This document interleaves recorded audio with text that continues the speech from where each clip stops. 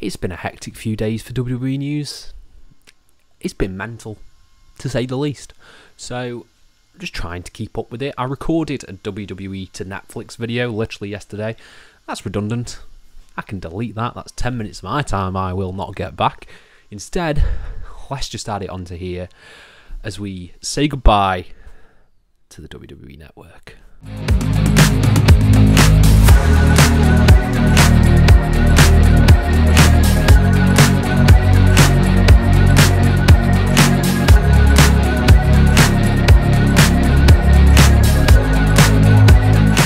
Hello and welcome to FTTR, I am Hugh McQuaid, and today we are talking about the WWE Network and the fact that it will be shutting down at the end of 2024.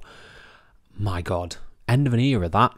But before we dive into that, please subscribe, please like this video, please comment your thoughts down below on what you think of the WWE Network and what your memories will be of the WWE Network. As we dive into this, I'll try and apply to every single one of them, of course. We are here. It was announced the other day that a huge deal with Netflix has been struck. So, big old $5 billion deal for WWE Raw moving to Netflix. That was the main news, sort of in the US. That will be the home of Raw. And it was a bit up in the air for us UK fans and the rest of the world fans as to what will happen for us. Obviously, it's coming off TNT Sports, NXT, and SmackDown will also come off TNT Sports and be on Netflix. But what happens to the library? What happens to that wealth of content on the WWE Network? Well, apparently we seemingly have the answer to that, as it was revealed by Dave Meltzer. Now, obviously, this has not come from Netflix. This has not come from WWE themselves yet. He has claimed that at least globally, the WWE Network will be shutting down in 2024, leading to Netflix getting the big old library of content on their service. That's mental. That is mental, and I can tell you exactly why that is. Because for me, at least, having just, that's an entire, like, how long is that? That is a massive amount of content for WWE to process on Netflix. That is a huge amount of just content and video and shows that are going to be transferred across to Netflix, and that will be the go-to home for WWE. And it's not a shame. It's only a shame in the fact that the WWE Network, for me, and I think for a lot of fans, maybe not so much in the US because I've not heard good things about that app, has been a treasure trove of goodness. I think the value for money of $9.99 a month, and you get pay-per-views, you get the library, you get originals, you used to get NXT as well. That, to me, is the best streaming service that has ever been put out by anyone. It was rocky to start, but when it got going, that was it. Best streaming service out there, best value for money, and best for that particular market of fans. Now, for that to be transferred across to Netflix is a business decision by either Netflix or WWE, whoever made the call, obviously, is great, because you're going to get all these people who maybe just subscribe to all the wrestling services. You subscribe to New Japan World, AW+, WWE Network, TNA+.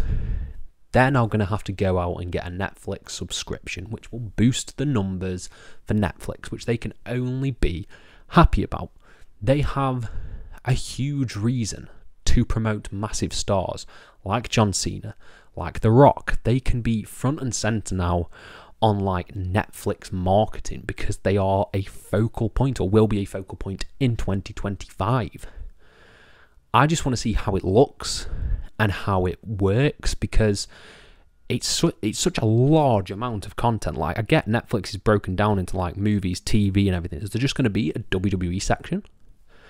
Like, how do you manage that? WWE, like, is so much. There's probably so much content on there that equates to the amount of movies they've got.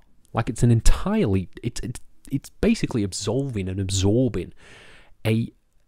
another streaming service, and it's going to be monumental. It's going to be massive. Now, I think it's only good. I think it is only good. Obviously, wrestlers will be paid more, people will be paid more, pirates will be paid more, all that stuff from this deal.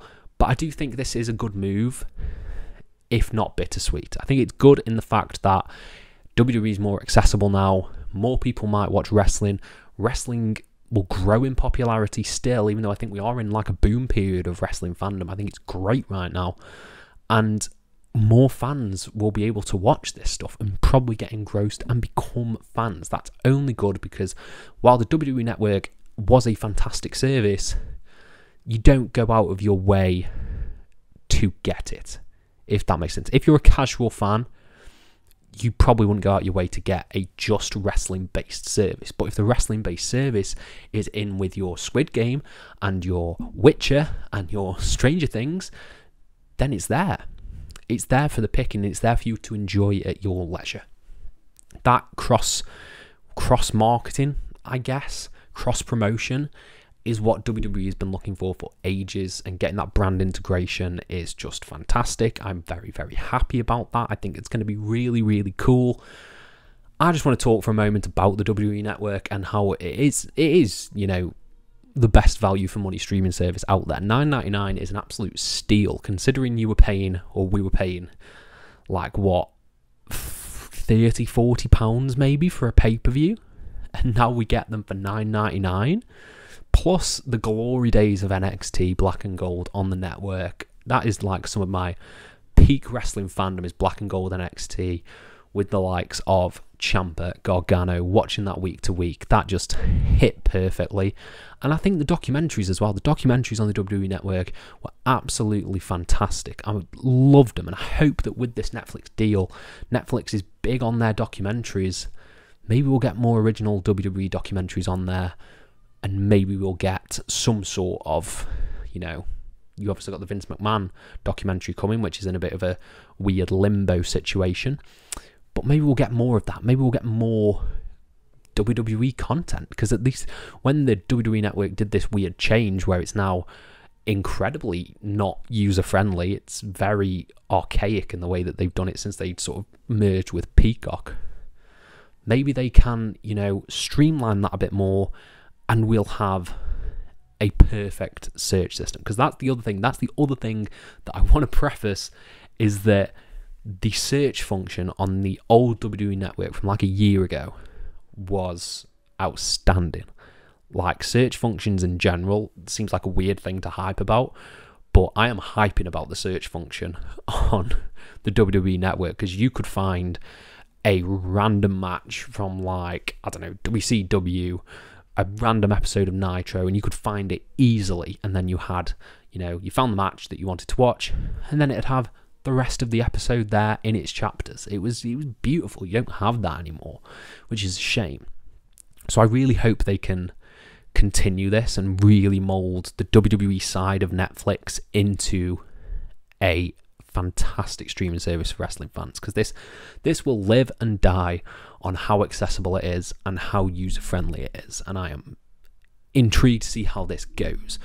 What will we be doing? I'll obviously be having to subscribe to Netflix. We will have to be doing that now, because, well, at least in 2025 when it finally happens, because we're not missing out on WWE Network. It's great value for money, and now, if anything, it's more value for money, because I get my Witcher and my Stranger Things and my, you know, Avatar and everything like that. So it's actually, like, I'm actually quite hyped about it. I think it's quite cool that WWE's going to Netflix. Yeah, it's mental, but it's been a bit of a rambly one here, but yeah, so long WWE Network, you've been the best streaming service out there, and it's a shame to see it shut down. Many questions going forward. I think this year is going to be so interesting in terms of where shows end up, what will happen with TNA, will they get a deal, will AEW get a deal, what will happen, as everyone seems to be getting scooped up and getting these deals. It's bizarre. It's honestly so bizarre, and we're only in January. God help us. God help us, everyone. But yeah, that's my rambly thoughts on Netflix merging with WWE and the WWE Network coming to an end. Thank you, WWE Network.